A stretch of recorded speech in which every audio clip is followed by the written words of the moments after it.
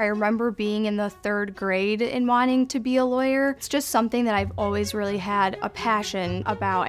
I had a summer associate clerkship between my 2nd and 3rd year of law school at Syracuse University College of Law. After the end of my clerkship, I received a job offer, and I've been here since 2017.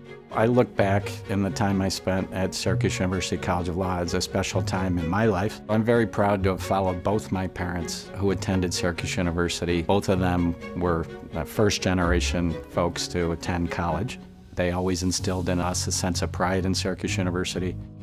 The alumni network was so critical when I was a law student. For me to give back as an alumni of Syracuse feels very rewarding.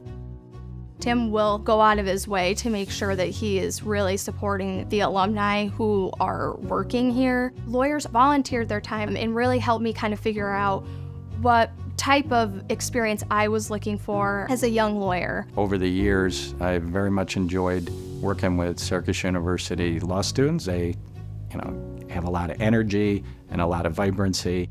It's kind of a reinvigoration of the whole legal process.